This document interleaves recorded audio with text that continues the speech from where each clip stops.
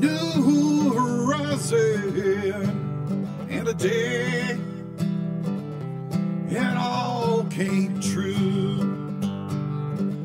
Keller Williams, you make dreams come true. Oh, sweet home, oh, home, sweet home, home, sweet home.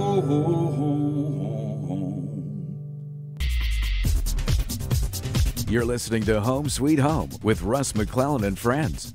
And here's Russ. Hey, welcome back to Home Sweet Home with Russ, McClellan, and friends. I appreciate everybody tuning in. I want everybody to smile. You know, it's very difficult to be unhappy and smile at the same time. It's because your brain doesn't understand it. The chemicals in your brain, right? Serotonin, dopamine, that stuff's released when you put out the verbal word or facial expressions or body language. Believe it or not, it's a real deal. So here's a little tip if you're doing business. Get up. Don't sit down when you talk. You'd be amazed at the difference in what can happen in your voice and inflections and all that jazz. So what I'm doing right now is I'm talking a little bit of real estate with my friends Brooke and Bella Fritz. And it's exciting because Brooke and Bella, you in the last segment you talked about, you have been investors a long time. You love passive income, but I'm pretty sure that just didn't happen like, winning the lotto, right? Like it was a hard work, and through the .com, .gone era where you said you lost some cashola like everybody else in the world that at that time, all the way through the Great Recession of 2008, and then fast forward to 2020 here in the land of COVID. I'd love to hear how real estate, you used the word in the last segment, salvation. You also talked about mindset, how we all often, frankly, preach, for lack of a better word, but I kind of am proud of it, that we preach abundance, meaning we don't have, for us to win, other people don't have to lose, right? And that's why we've grown to almost 70 agents and climbing and have massive goals in the future. So, Brooke, how does it feel to be one of almost 70 agents at Keller Williams, and you've been with us just over a year? What do you mean by salvation?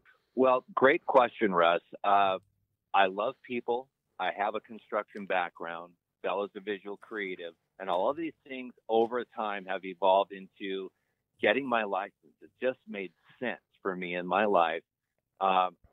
Hindsight, sure, I should have done it 7 to 10 years ago, but I did when I did, got my license.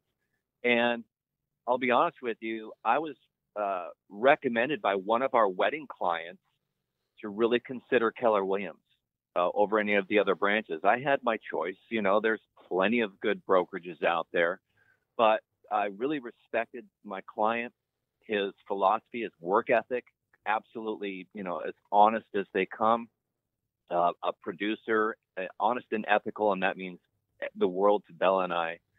And so that's when I came and interviewed with Taylor, and already knew some of the other brokers there, as you know, and that was a no-brainer. But one of the things that really caught my attention with KW is the training, the education, the tools like Command Database and so forth, and the online sessions and the teamwork.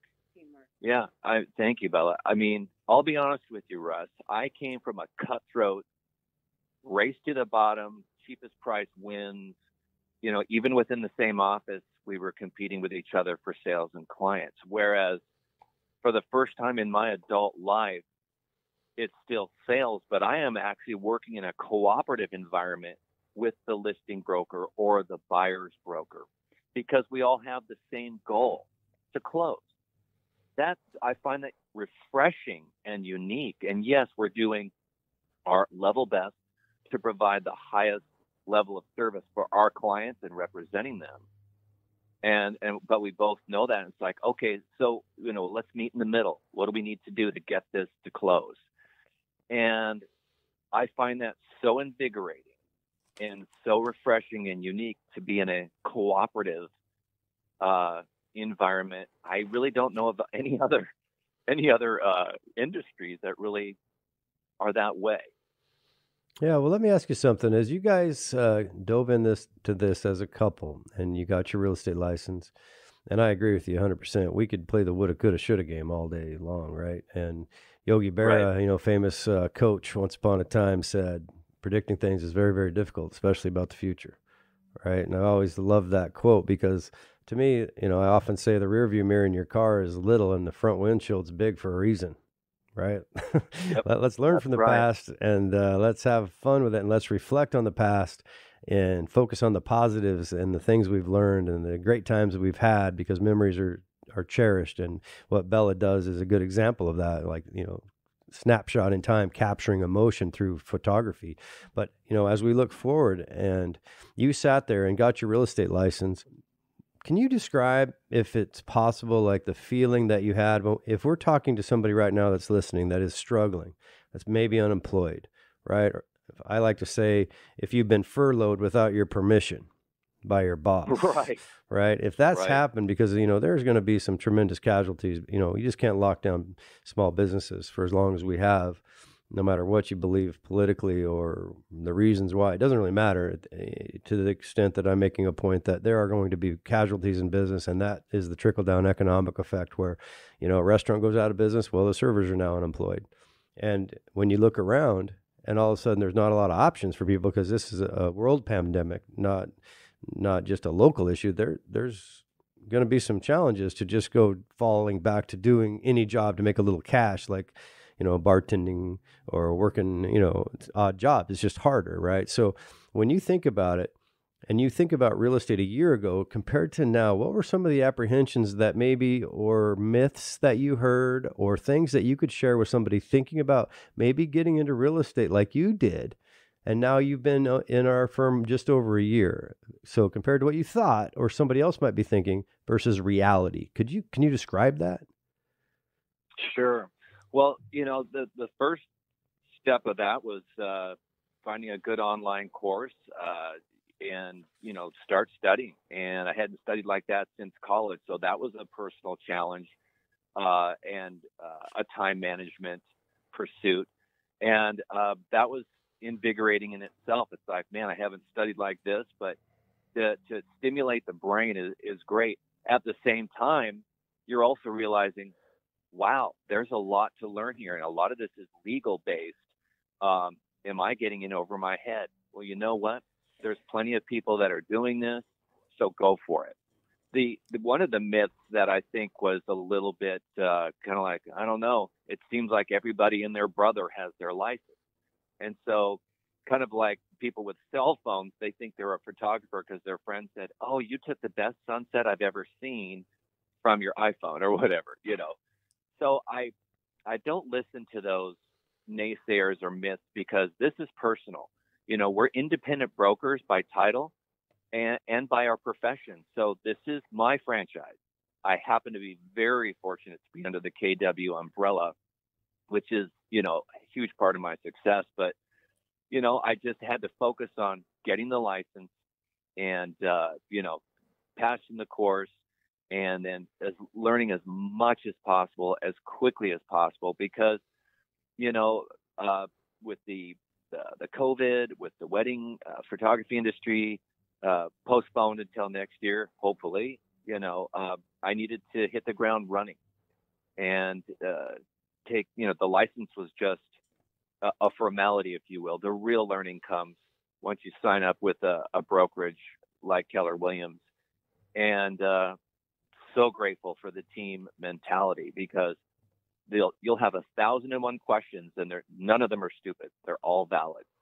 Yeah, So there's an infinite, right? There's an infinite number of scenarios, and we teach fundamentals, of course, but life experience absolutely. and that's why we often say fail fast, fail aggressively, fail forward, because failing forward just simply means you learn. And one thing, I've been in real estate 32 years, which is feels like 10 million hours.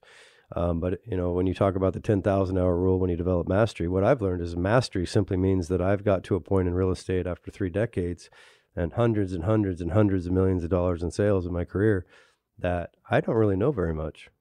You just kind of learn that I'm just kind of a speck, man. The world's an infinite place of infinite knowledge, and then you invert that, and that's part of the excitement because you're not just punching a clock, doing your time. Exactly. You know, and life's so precious. You know, one of my biggest fears has always been that I'm going to have to do time, right? 9 to 5 on something I don't want to do.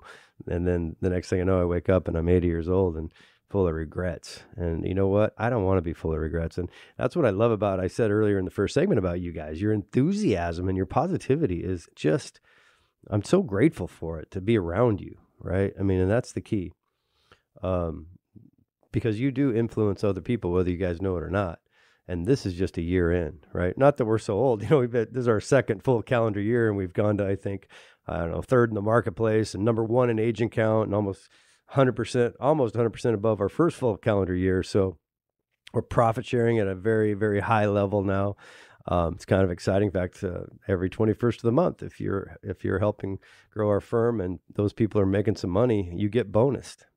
So kind of back to my question, like compared to when you started, maybe you could do this. What were some of the challenges that you expect? We got about a minute left in this segment, so you know, maybe just briefly talk about some of the challenges, and then when we come back, we can talk about how we solve them. You bet.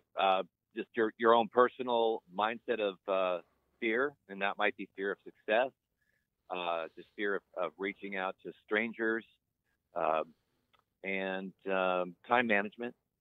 You know, there were some challenges there because of trying to do side hustles to, you know, pay for things and keep the lights on and stuff like that. But I think we are all kind of create our own biggest hurdles. And I want to encourage anyone that's considering getting the real estate license, absolutely go for it. I can't stress it enough. You think about how many agents there might be out there. That is actually completely irrelevant. There's only one you, and you're going to attract a clientele that you might have in your life for the rest of your life. We're actually getting repeat business, Russ, within a year. Yeah, that's amazing, man. To get that. I feel so blessed. I mean, Bella and I are eternally grateful for every day, for one thing, and grounded in our faith. And we are just grateful in that attitude of gratitude. I think sounds like it's projecting, and pay it forward. I don't know. It's great, man. And when we come back, hey, you know what? I'm sure anybody can call you and you'll talk to them about this, right? Absolutely. Your number is 206-681-7377. When we come back, let's talk some more with Brooke and Bella Fritz about how real estate changed their lives to get them the life they want and deserve.